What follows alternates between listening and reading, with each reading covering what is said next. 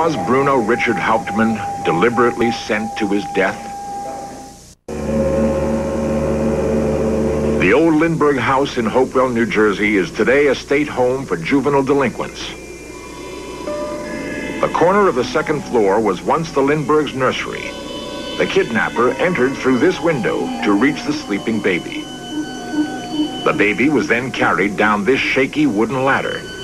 But did Bruno Hauptmann build it and then steal the Lindbergh child? You never took your children into that bedroom, did you? I never was. You never took that ladder up there either, did you? I even didn't build it. You didn't take that ladder out of your attic either, did you? No, sir. One of the major pieces of physical evidence against Hauptmann was the ladder. The police and prosecution claimed that Hauptmann climbed into his attic, cut a piece of floorboard out of the attic, went back down to his apartment, 2 floors down, back to his garage, in which there was a great deal of lumber, to use this piece of wood to construct the ladder. And an expert witness testified that the grains of wood from the remaining piece in the attic floor matched precisely the rail of the ladder that they claimed Hauptmann took out of the attic. The fact is, you could see very clearly when you put the 2 pieces together that in order to make the grains match, one has to shove one of the pieces up higher in a very unnatural, distorted position.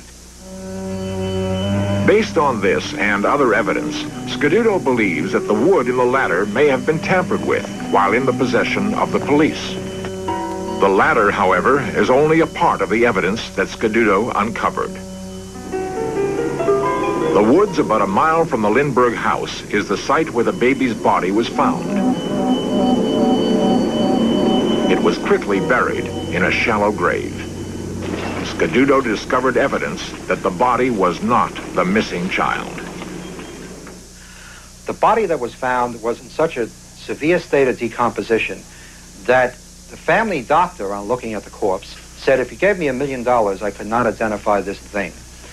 Lindbergh made the identification solely on the basis of counting the number of teeth.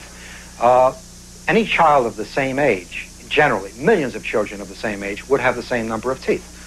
The chances are that that body was not the body of the Lindbergh baby, which means that no murder has been proved, which means that Hauptmann was absolutely wrongly convicted, forgetting all the other evidence. He was wrongly convicted because they could not prove a murder. When police discovered ransom money hidden in Hauptmann's garage, Hauptmann claimed that the cash belonged to a man named Isidore Fish. Fish, he said, was a business partner who had gone to Europe and then died. Hauptmann insisted he discovered the cash in a box Fish had left for safekeeping. The explanation seemed far-fetched and was dubbed the Fishy story. I found in the files of the district attorney's office and the New York City Police Department that evidence to show that Hauptmann and Fish indeed were business partners, evidence that was suppressed to destroy Hauptmann's alibi, to create this fishy story that Hauptmann was telling. Also, evidence that Hauptmann and Fish did not meet until 4 months after the kidnapping, so that there was no possibility that they had been partners even in the kidnapping and seizing of the ransom. All of this was suppressed in order to destroy Hauptmann's alibis. Handwriting played an important role in the conviction of Bruno Hauptmann. The prosecution's chief handwriting expert was Albert Osborne.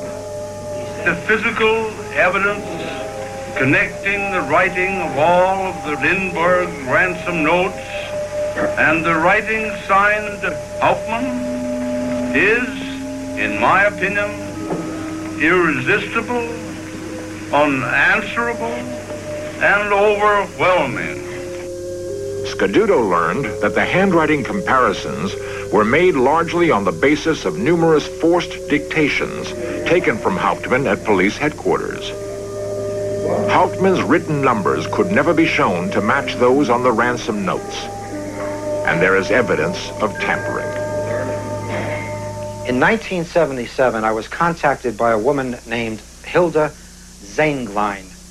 She was a defense handwriting expert. She was dismissed because She said that she would get up and testify that the original ransom notes had been tampered with to make them look more like Hauptmann's handwriting. And she sent me an example of what she saw, and what they basically did, she said, was to round off letters in the ransom note so they would look more like Hauptmann's handwriting. She said it was very obvious, and she was not permitted to testify. That evidence was never introduced by the defense. During the trial, many witnesses did take the stand to testify against Hauptmann. Amandus Hockmuth pointed to Hauptmann as the man he saw driving near the Lindbergh house on the day before the kidnapping. I found documents to show that about 2 months after this event, Amandus Hockmuth applied for welfare in New York City, and it was granted because the welfare agent said, quote, he is almost totally blind, close quote. He could not have identified anyone. John F. Condon played a major role in the conviction of Bruno Hauptmann. Dr. Condon was a garrulous old man who very, very honestly wanted to help recover the Lindbergh child. And he injected himself into the case and was accepted as an intermediary. When Hauptmann was arrested, Condon was asked to identify him to see whether Hauptmann was the man to whom Condon had passed the ransom money. After looking at Hauptmann and even talking with him and shaking his hand, Condon stepped out of the identification room and told police and the FBI agents that he could not identify this man. He said, this is not the man. Condon would not identify Hauptmann until 2 or 3 weeks before the trial. In the interim, he had been coerced by the police. 1, he was threatened with violence, and 2, he was threatened with arrest as an accomplice if he would not identify Hauptmann. Hauptmann was also identified by Charles Lindbergh himself.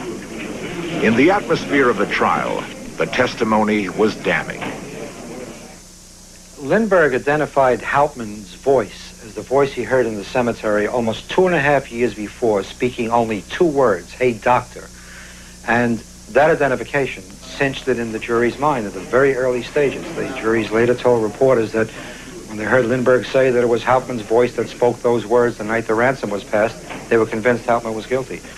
The thing is that Lindbergh, after Hauptmann's arrest, heard Hauptmann speak those words again in the Bronx District Attorney's office, and for a full week he could not make up his mind. Not until the police had relayed to him all the evidence that they had compiled against Hauptmann, much of which I've later found has been tampered with, manufactured. All that evidence was given to Lindbergh as the reason that Hauptmann was indeed the kidnapper. And only after that did Lindbergh say, right, I'll identify his voice. And he did at the trial.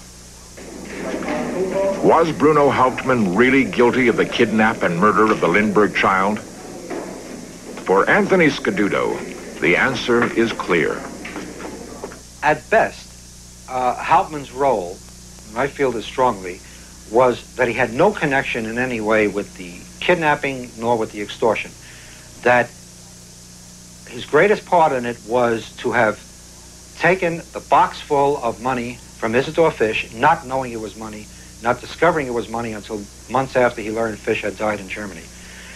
At worst, he could have been the receiver of stolen goods. That is, he could have known that this box actually contained money and that it contained hot money. I think what happened is, once they found Hauptmann in possession of the $15,000 in ransom money, they believed firmly that he was the guilty party. Individually, police officers distorted evidence, even manufactured evidence, and suppressed evidence that would have proved his innocence, because they were so firmly convinced he was guilty. And they sent him to the electric chair.